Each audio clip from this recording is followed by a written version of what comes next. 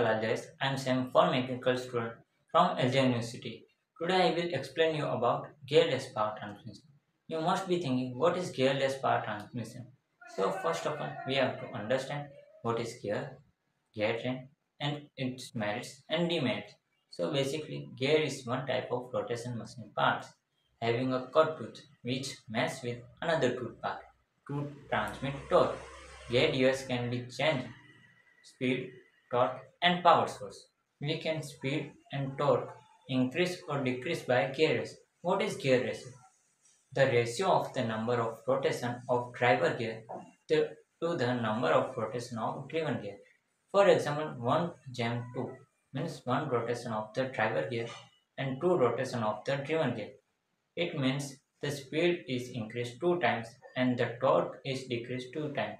You get double speed but half of the torque. Many types of gears are available in market and all gears are working principle are same. Spur gear,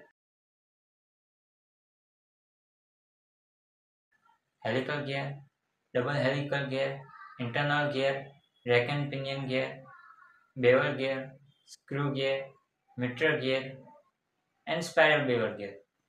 Now we have to understand what is the gear train and what's the purpose of using gear train.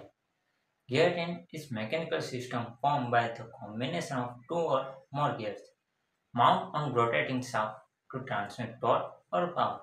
First is the main purpose of the gear train is to change torque or speed. Second is to connect gear where a large center distance is required. Third is to obtain desired direction of the motion driven gear, clockwise or anti-clockwise. Types of gear train. First, simple gear train. Second, compound gear train. Third, pivotal gear train. And fourth, epicyclic gear train.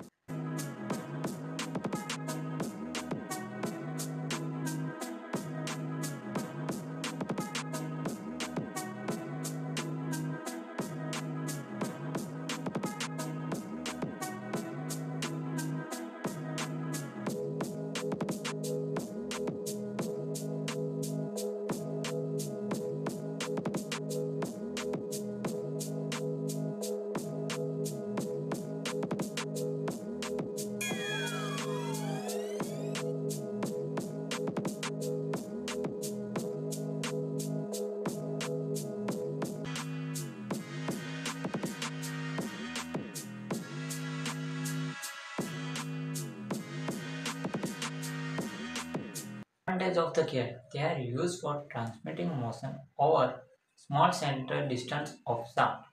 They are used for large reduction speed and for transmission of torque. They are used for positive drive, so its velocity ratio remain constant. Disadvantage of the gear. They are not suitable for transmitting motion over a large distance. Gear operation is so noisy, and the biggest problem is that the cost of making it is very high and it's also take a lot of time to make it. This problem can be solved through gearless power transmit. My project basically used to many places of like RPM reduce any 98 direction angular power transmit. High torque can be produced. Almost we replace belt pulley system and also gear can be replaced.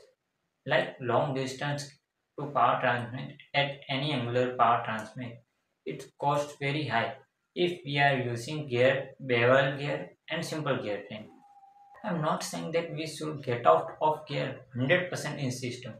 Gear is so good, but the place where we can replace gearless power transmission, then if we don't use gear, the both time and cost will be saved.